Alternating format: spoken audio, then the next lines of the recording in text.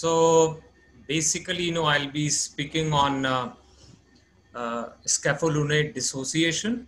So this is the one case example where I had this 19-year-old male. He was a resident of USA studying yoga in Haridwar. He kept on complaining of pain and rest while putting weight or extreme movement for last 4 to 5 months. He went to different orthopedic surgeons. So this was the X-ray which was done.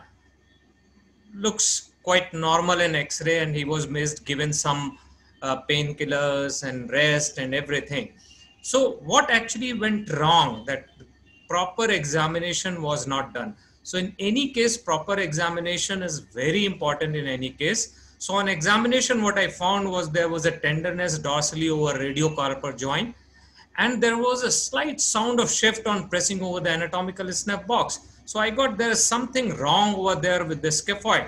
So I came up with some differential diagnosis that it could be a fracture or subluxation or avascular necrosis of some bone, probably a scaphoid, or it could be a ligament injury, tear, or it could be tendinopathy, which is causing this kind of problem, pain, or this problem. So I again looked back this X-ray and found that this AP X-ray is not a true AP X-ray actually, and this is not a true lateral X-ray. So the lesson number 2 with this is that you need to get a proper X-ray done. So as soon as you get a proper AP done, you start looking, there is something wrong. So this is the proper AP and proper lateral X-ray done. And this similar kind of finding could have been confirmed by this MRI, which confirms. So after seeing something wrong on X-ray, you presume a diagnosis, and to confirm, you get further either CT and MRI, and you get this confirmed. So before jumping on to diagnosis of this, a bit of anatomy and kinematics about the wrist. We all know there is a proximal row, there is a distal row, and this makes certain arc. There's a first arc, second concave arc, third arc, and this needed to be maintained if you look at the AP X-ray. And if you try to understand the kinematics of actually wrist, the capitate is the center of rotation, and lunate is in a dynamic state where triquetral usually goes into extension in rest movement, and scaphoid goes into flexion. And if you see the force of transmission, it is from capitate lunate scaphoid to 25% of force is transmitted to ulna and 75 to the radius. So basically lunate is the center of attraction. It is in a dynamic balance with the scaphoid and triquetral. And here lies the problem if anything goes wrong in the scaphoid, lunate, or triquetral. So this is what I told actually. So if you see the lateral X-ray, what you find is that usually the axis of the lunate, capitate, and the second metacarpal and radius is one side. And if you look at the axis of the scaphoid, it makes 45 degree of angle with this with the capitolunate axis. And if there is any wrong with the scapholunate ligament, what happens? The scaphoid flexes and lunate extend or dorsiflex, and there is an increase in scapholunate angle, which is about 105. So anything beyond 60 is abnormal.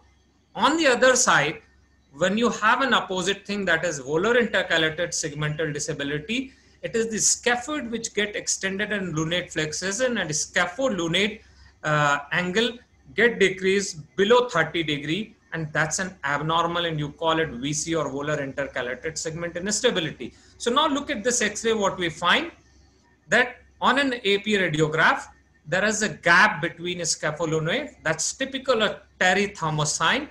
Then you have a cortical ring sign, and this can be again confirmed on this. And if you look at the lateral view, you could draw all these lines and see, and you find the scapholunate axis is more than 60. So a typical scapholunate ligament tear is basically it can present with an occult or a dynamic scapholunate dissociation, and then lead to carpal collapse, and then ultimately leads to slack. So this is how the progression of disease actually happens. So if you classify them, that could be dissociative, non-dissociative, complex, and adaptive. In fact, if you see all this classification itself is complex and difficult to understand. But the basic thing is the scapho lunate angle which you needs to understand. And if you see, there is in scapho lunate instability, it is the complete disruption of scapho lunate ligament. Scaphoid flexes, lunate and triquetrum rotate into extension, and this is a typical dorsal intercalated segment instability.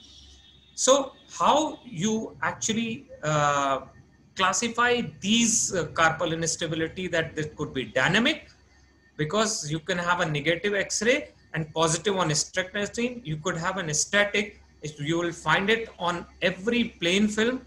It could be degenerative, or it could be secondary, where you can have ultimately lunates avascular necrosis also. So how to treat this? You can have a direct open repair with K-wire fixation for the fresh.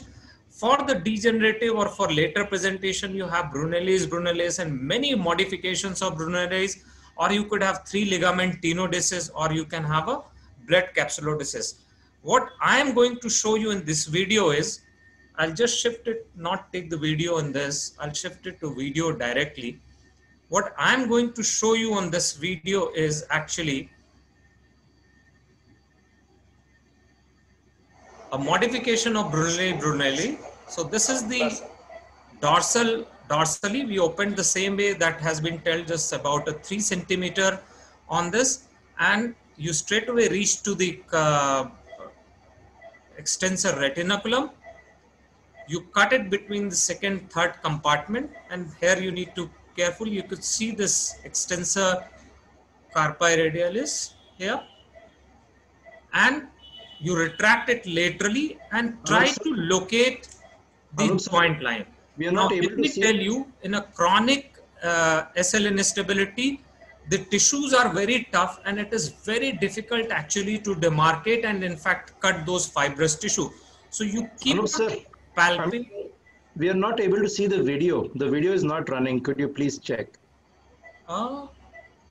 It's running on my this thing. No, Anup.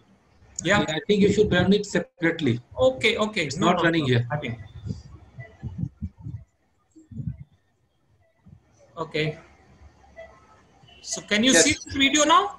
Yeah, make it in presentation mode, and now it will run. You have to click here on the play. Is it resume share? Okay. Let me do this. Sorry. I think what's happening is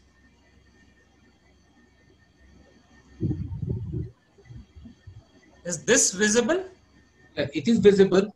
Make it in share, presentation mode, then it will run. Presentation mode. Yeah.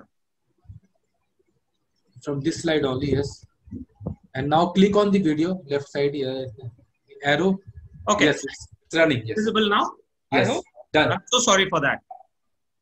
So this is on the dorsal aspect. We're cutting the retinaculum in the second, third compartment. Now, as soon as you cut, you get to the capsule.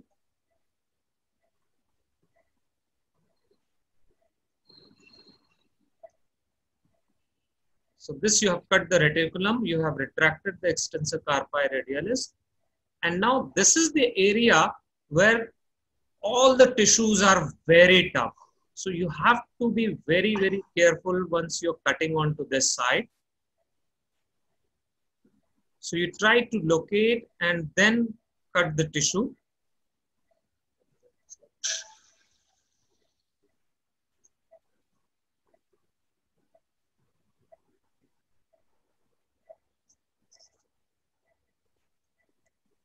So what I'm trying to make is trying to cut the superficial tissue, and as soon as I reach, I try to have the capsule and fibrous tissue and try to make a flap of it actually. And now you have reached, and you immediately able to see the scapho lunate dislocation. And now I've shifted onto the volar side and make a small incision 2 centimeter on the volar side. And this is FCR, which you can see. Retract it laterally, and then you cut the capsule after locating it.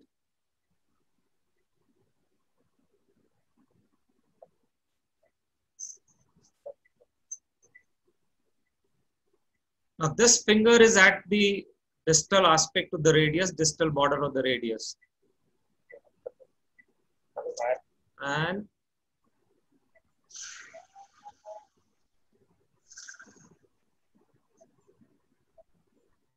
all this tissue is very difficult to cut because it's all fibrosis and capsulodesis which has happened on this.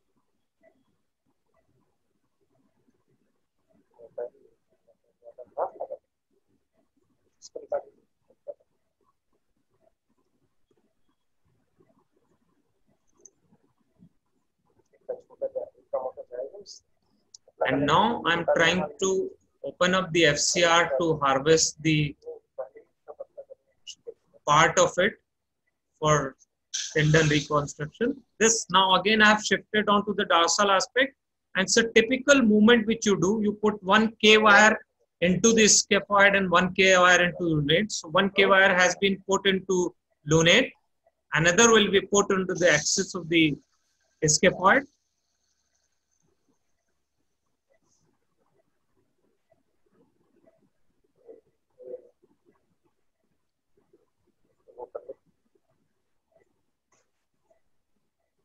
And this is how you move it. And dislocation is reduced when you pass K wire from scaphoid to lunate to fix this dissociation. And you cross check it. Now again, I have come on to the volar aspect after fixing the dissociated scapho lunate.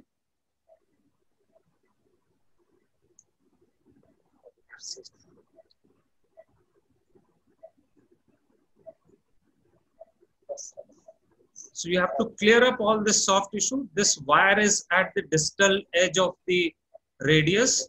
That's the radial joint, wrist joint. And now I'm making a point to drill a hole into scaphoid for passing the ligament, passing the tendon. So basically you have to make two holes, one into the scaphoid and another into the lunate. And you need to be careful that you don't fracture. Now this is how from proximal to distal you harvest the part of FCR, which is about 3 to 4 mm, and completely do it till the base of the second metacarpal where it is attached.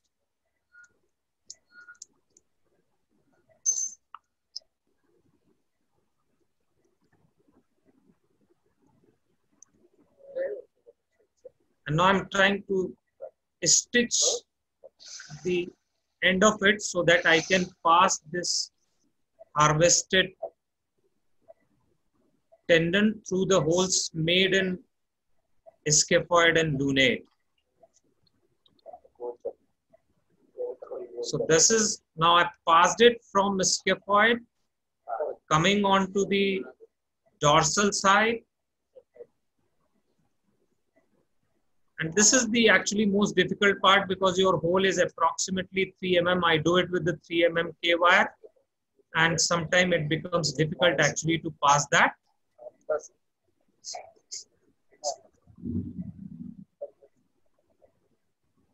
Oh, I think is this what happened?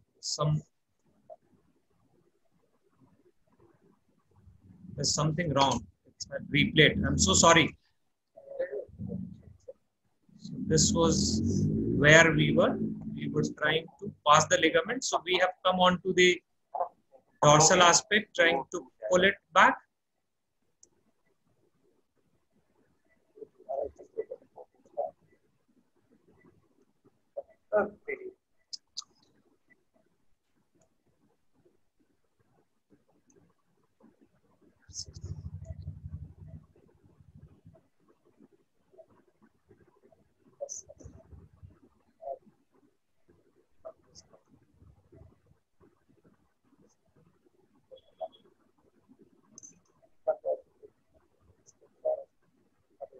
Now from dorsal aspect, it has come out of from scaphoid, and I'll now pass it through the lunate.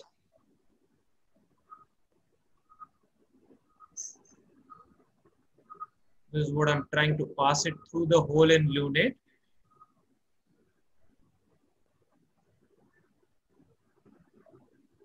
And once I pass it, I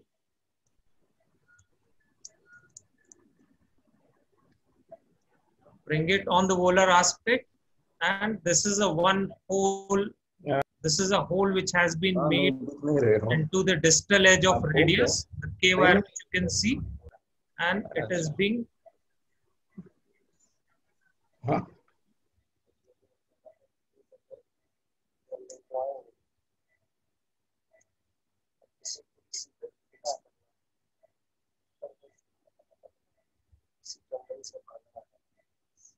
so this is the end of tendon which has come, and it is now fixed.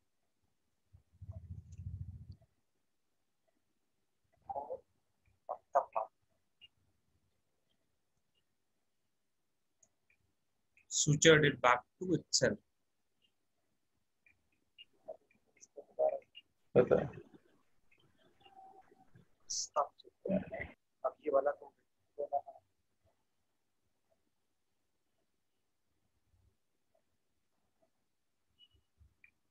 So this completes the surgery. This is the post-op X-ray of the patient. This is the post-op movement. This is approximately 3 months, which are the movement of the patient.